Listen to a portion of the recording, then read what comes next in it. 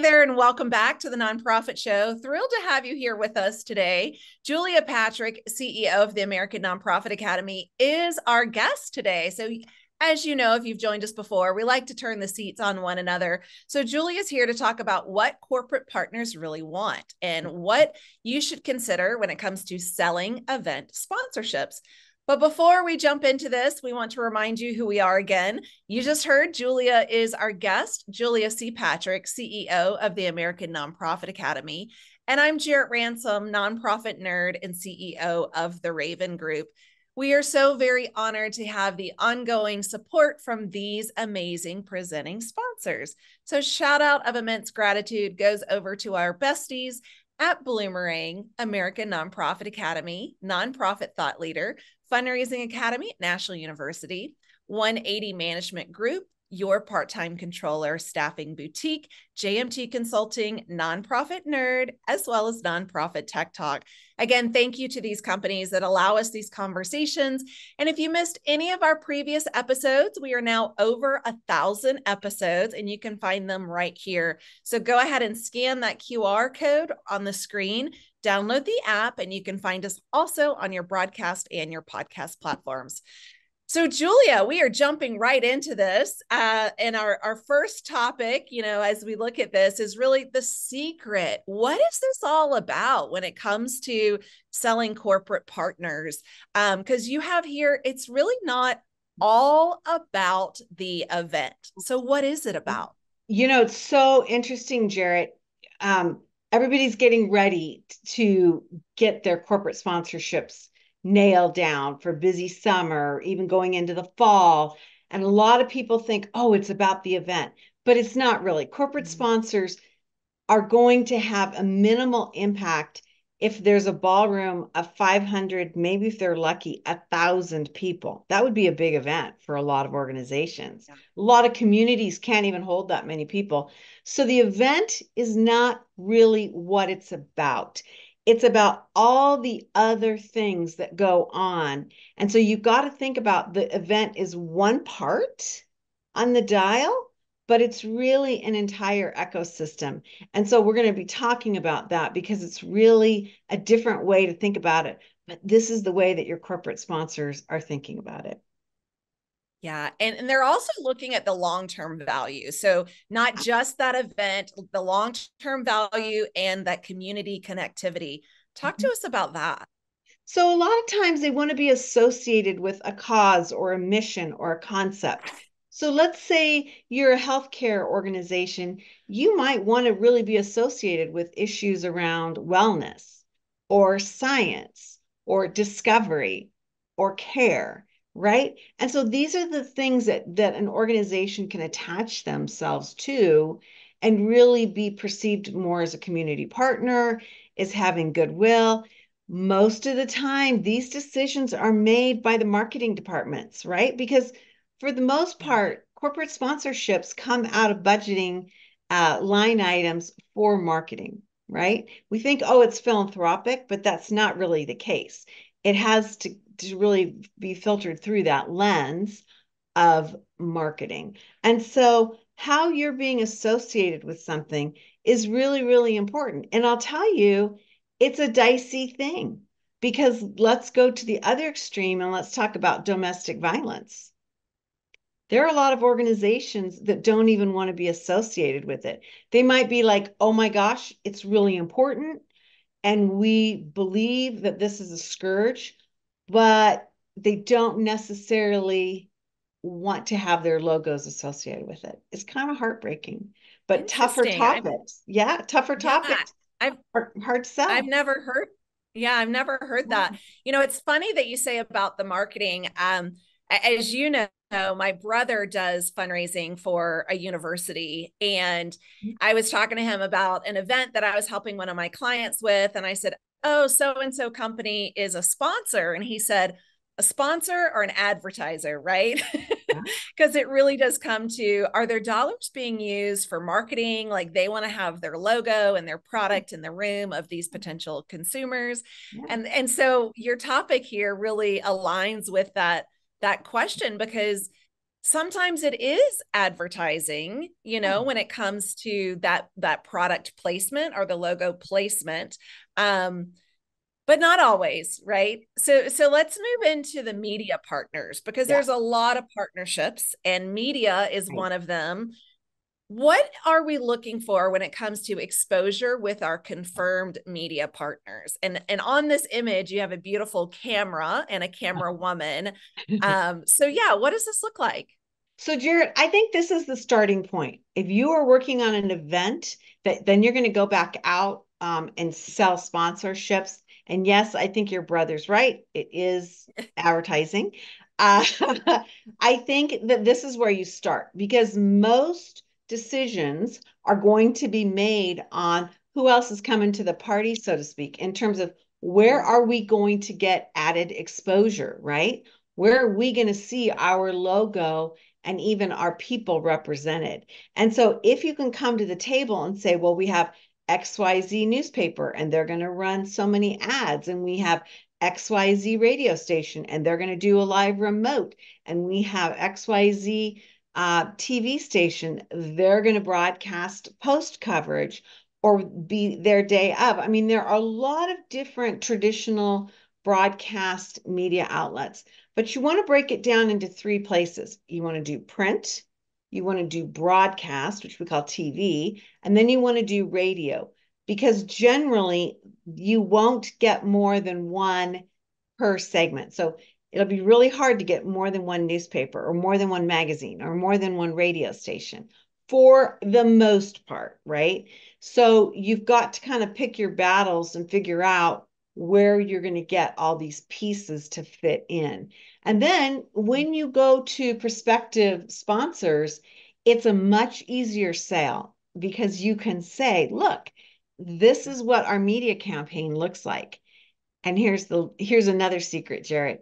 It's pre-coverage, it's event coverage, and it's post coverage. Oh, So it's yeah. it's three avenues into promoting your event. Right. So you mentioned print, TV, broadcast, as well as radio. And I'm really curious, where does new media fall into this? Social media, influencers, Mhm. like where does that fit into the current trends? That's going to be something that is more driven internally, right? Because you'll be able to push out. It's really hard to go in front of, let's say, YouTube or Google or Facebook and get them to pull in and make a commitment on something so broad. So you're going to have to drive that bus yourself, which most nonprofits already are. And so they'll Yeah. understand that. And that's a whole nother discussion, because what that does, that means that you're going to have to create some artwork and some pieces so that those things can be posted by potential sponsors, because you want them sharing the news as well. But I think for the most part, that, as I said, is an internal thing. Now, when you get these other media partners, you have to give over control, right? I mean, they can talk to you about what they're going to do and what their plan is and what they've boarded up in terms of placement. But if there's breaking news, all bets are off, Yeah, and you that's might right. lose that opportunity. You don't ever know. You just Yeah, you don't just don't ever know. know. So it's about control at that point. We have a question and I want to ask it, but Julie, I'm curious if it might be more appropriate later. So I'm going to share the question with you and you can decide, what advice would you give to building and growing a sponsor relationship beyond that event sponsorship? Love So this that's question. Whoever you are, maybe I know you, maybe I don't. I don't. Yay, team. it's This anonymous, sadly. anonymous.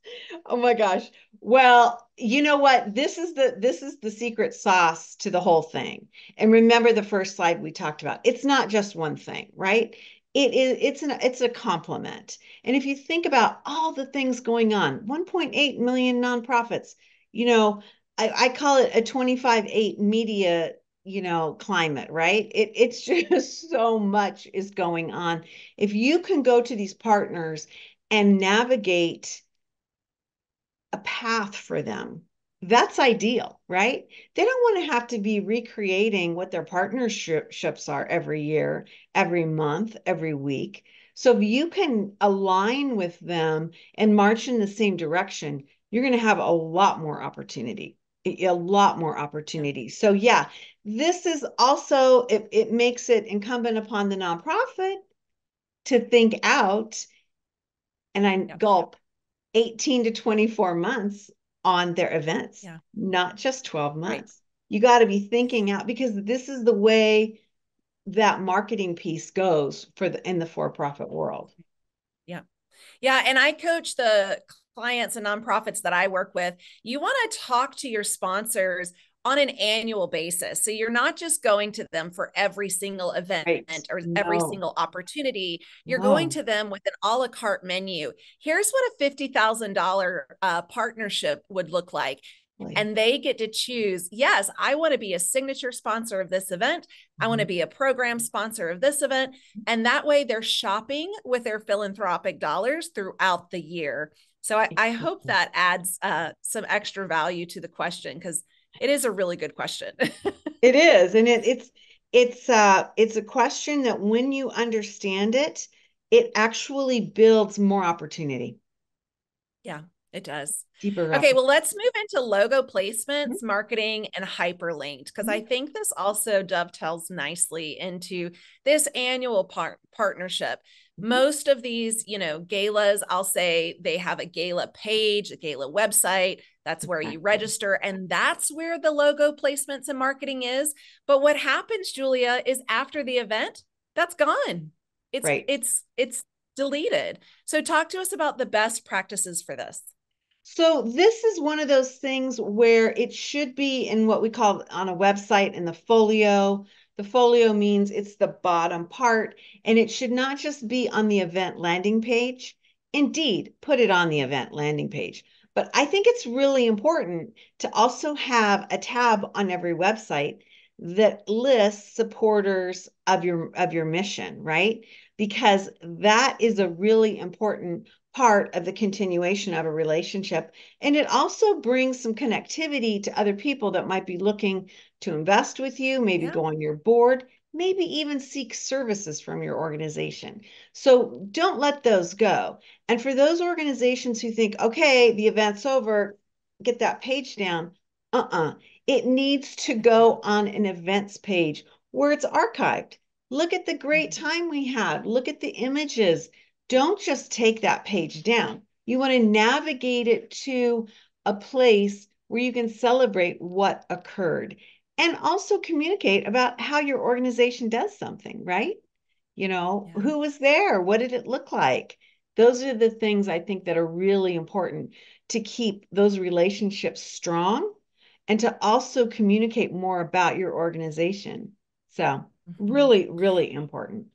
You're mentioning, the halo effect. And I remember learning that early in my career where, other supporters, companies, they want to know who else is already committed to this event because they want to be in the room or associated with Mhm. or on the same platform, with a lot of the same supporters and community champions. So I always think of that halo effect. And it is nice when you say, here's who's already, committed for these opportunities. Right. And here's who's Yeah. marched with us. I think that's the Right. thing, who has been with us, and things change. Maybe they were with you for, your community breakfast in the fall, but they're not going to be with you with your spring luncheon or whatever. But Yeah. I think also this goes a long way, Jarrett, for when you do have those dips in relationships, that you can be like, hey, we never gave up on you, we never erased you, we always demonstrated to our community that you were a valuable partner. And so I think Yeah. that this is just a good piece of stewardship. I really do. It's pretty Yeah. basic. So Well, and I love going back to see photos of past events and see what the event will look like. As a female, I like to see what is the dress code, right? Like hmm, what is the best dress and those kind of, ideas that you can glean. right. Okay, take us to stage time. How might we use the introductions as part of our branding? This right. is a strategy that I'm really curious to hear more. This is a very interesting thing. And I'm on a couple boards where we've started doing this. I've been witnessing it, and it is really interesting because what it does is, let's say you have a utility, right? A regional utility, very large organization. And let's say you're going to do something along the lines of a conversation on DEI.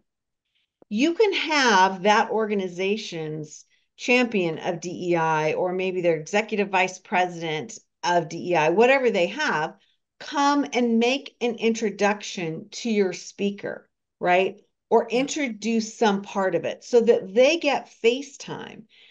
This is a really interesting way of getting somebody on the stage without getting them on the stage, right? So it's basically, in many ways, a 3-minute commitment, right? Mm-hmm. But if you think about an event, that person's name goes up on the screen behind you, they're on the program, they might be videotaped, they might be interviewed by another media company, our media partner, and it just helps bring together more voices in the room.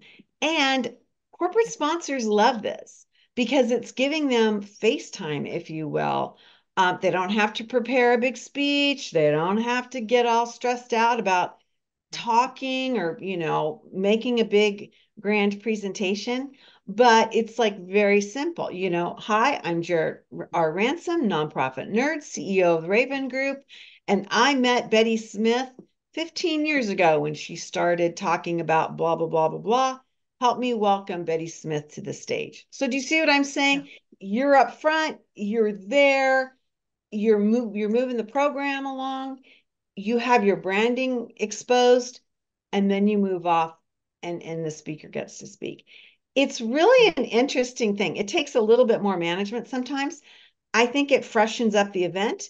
I think it moves the program along, and people love it. Sponsors love it. Now, you might have to explain it to them if they're not doing this in your community.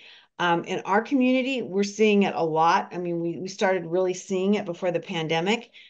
So this is something now that sponsors are asking for. They're saying, Yeah. "Oh, do we have an introduction opportunity?" So, you have to be prepared. Yeah. And really it doesn't cost you any more. I mean, it is a wonderful add-on. Yeah. I coach my clients to do this as well. And it makes all the sense in the world, I think. And going back to it doesn't cost you anything, you Oh, know. it's just So organizational. It's just organizational. You just have to get it on your script, and you got to make sure that, somebody's there. And I've done events where the person didn't show up. So you got to figure out, who's the backup on that. But again, it's an sure. introduction. So it Yeah. shouldn't, and it could be an introduction of a video. If you're doing the VOG, Right. Voice of God video, um, Right. it could be that. Yeah. Get creative. Okay. Well, I didn't think we would get through all of our slides, our key talking points today. We also have another question that I will ask here soon. But this slide that we're showing up, Julia, are the other factors. And there's 7 other factors here. Walk us through them. This is today, I mean, in 30 minutes, I'm giving 30 years of 30 years of information because I was on the other side of the table, being in media and print media. This is what came to Yeah. me all day long, people wanting us to partner with them. So I'm kind of giving you a piece of my brain about when all these people would come to us and ask The what secret sauce. I was Yes. thinking, right? And how I was Yeah. making decisions. So this is one of the big things. Defined commitment levels with specific financial levels. You need, and you mentioned this when we started talking, you need to have some opportunities for different levels of engagement, right? Not everybody is going to want a table. Not everybody's going to want the tickets, but they're going to want to see some value layered in there. And maybe it's really important for XYZ company to be the presenting sponsor. Maybe it's not, right? So you kind of need to figure out, I remember years ago, in one of the first boards I served, I came on to an organization, cultural organization, and they had secured a very large gift of support from a major grocery store chain. And then I was doing business with another grocery store chain, and they said, "You're on that XYZ board." And I said, "Yeah." And they're like, "We want that presenting title." And I said, "Oh, well, I think it's already been sold to, you know." And they were like, Yeah. "Well, who do we talk to about getting first right of refusal so that when they leave, we can jump in?" And it was like, Interesting. whoa, right? I mean, to this Yeah. organization, they wanted to be the presenting sponsor and they were willing to throw a lot of cash at it. So you kind of have to think about these things and how it works. You will also have folks that want to make sure that they dominate that one sector so that there's only one grocery store, right? Yeah. And so you have to understand, are you willing to reduce the cash flow somewhat in order just to protect that spot for one person? It's a big question. Next thing we talked about that tickets and tables. I mentioned that. I've had more and more organizations that are like, I don't want to have to be responsible for filling a table. It's just exhausting. I want to get up on stage. I want to be able to make an introduction, and that's a value, but I don't need a table of 10 or 12, maybe two Mm. tickets, maybe four tickets. Now, if it's something really sexy, then yeah, they're going to want the tickets. Or you can always offer them more, upon request. But there's nothing worse, Jarrett, than having your big corporate partners at a gala in the very front, prime table, and it's half full. Empty seats. Yeah. Empty The seats. worst. Yeah. The One worst. thing I'm seeing here is the offer of the sponsor donating them back to the charity to fill with client or participants Right. to attend, speakers that are going to speak on behalf of the agency, and Yeah. then also volunteer seats. So allowing, two tickets at each table to be donated back for any of those kind of opportunities for people to attend. And I love seeing that. And chances are the corporation always says, absolutely, we would love to have that. Yeah, Jared, I think you're right. And I think it's just sometimes it's a sigh of relief when that person knows they don't have to fill a table because you're not the Yeah. only game in town. They're doing this full time. This is their job, right? These community Yeah. partners or community managers, community engagement people, whatever you call them, those philanthropic officers, they're having to figure this out every day. So it makes it hard. Another thing is Yeah. that we're seeing more and more, and Jared, I'm sure you know about this, but having opportunities where volunteers from organizations can show up. We're seeing this a lot for check-ins, right? For an event Mm-hmm. where the corporation will all be in their blue t-shirts that are branded, and then they're directing everybody in and saying, "Welcome, come on in." And of course, you get to see their logo and they're engaged, and it's a great opportunity to build more community engagement as opposed to just that one Right. table or whatever. Another thing that's a little bit tired and old, but still, I'm amazed at the number of corporations that have swag. And swag and giveaways could be everything from a box of mints with a logo on it to something that relates to their organization, right? I mean, during the pandemic and post-pandemic, we saw a rise in bottles of hand sanitizer, right? I Yes, mean, we did. I still have some inventory. yeah. So, I mean, you know what I mean? It kind of flows to whatever that looks like. But I think that's something that if you're going to do gift bags or you're going to have something placed on the chairs or at the table, that's an opportunity. One of the things that I've seen, and this was before the pandemic, which was a little bit more interesting and innovative, was organizations that partnered with like bakeries and maybe did boxed cupcakes or bags of, Yeah. custom cookies that were kind of used as a takeaway sweet or maybe even placed at a seating as a dessert. And again, it's branded, Yes. it builds goodwill, but that I would call Yeah. that a swag kind of thing.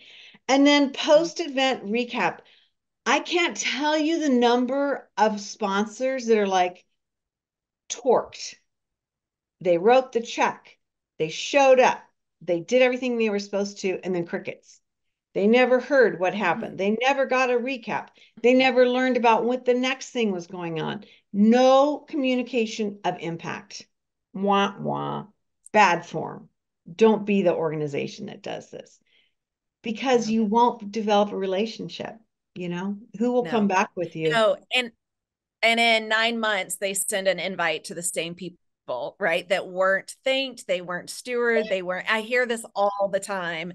Um, I've been doing what I call my like 9:48 email, which if the event ends at 9:30, at 9:48, there's an email already planned, scheduled, Yeah, and it's in their inboxes, absolutely. right? And Yeah, so it's like, yeah. let's just get ahead of this and tell them thank you for attending this event, either the morning, lunch, evening, whatever time of day. But having that touch point, I think, is so critical. Absolutely. It's really Okay, true, Jared.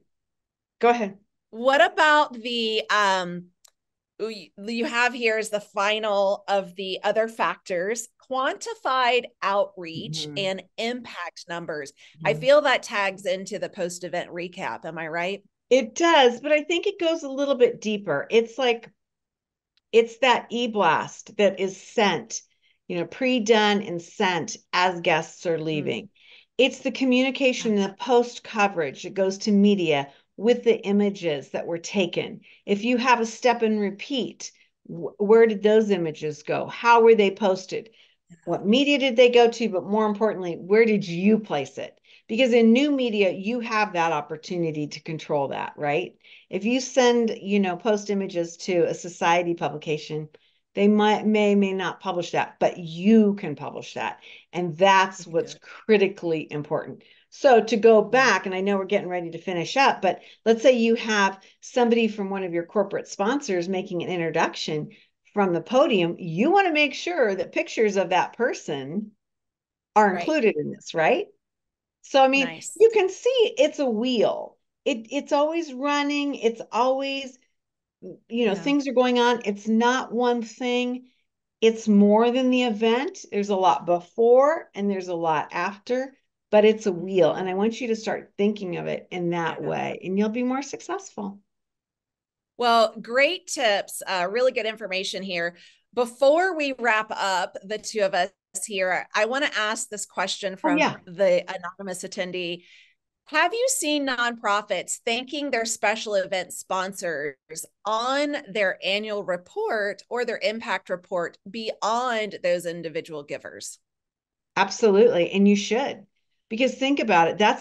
that's a strong dollar. And it ties back to what we were saying earlier about building community and demonstrating what went on, right? I mean, like you want to be able to say, we had this event and it was underwritten or supported, whatever words you choose, by these organizations. It's a great opportunity to express your gratitude, to show largesse, and also to say, we have these heavy hitters. Yeah. This utility company believed in us. They believe in our mission, right? And so I think you need Yeah. to champion that. And who doesn't love Great. that, right? Yeah, it's again, it doesn't cost you any more money. So Yeah. I highly recommend it. Well, Julia C. Patrick, CEO of the American Nonprofit Academy, thank you for sharing your 30 years of wisdom in 30 minutes. You knocked it out of the park. And I'm Jarrett Ransom, nonprofit nerd, CEO of the Raven Group. Together, we want to say thank you to these amazing partners. Shout out of gratitude to our friends over at Bloomerang, American Nonprofit Academy, Nonprofit Thought Leader, Fundraising Academy at National University, 180 Management Group, Your Part-Time Controller, Staffing Boutique, JMT Consulting, Nonprofit Nerd, as well as Nonprofit Tech Talk. These are the companies that keep us going and growing. This week, I almost said this month, but this week in particular, we broadcasted our 1,000th episode. So thank you to every single one of you for being part of this amazing journey. And Julia, thank you for being in the hot seat today. You know, as we wrap up every day, we use the same mantra, and we want to encourage you to stay well so you can do well. We'll see you back here tomorrow. Thank you, Julia.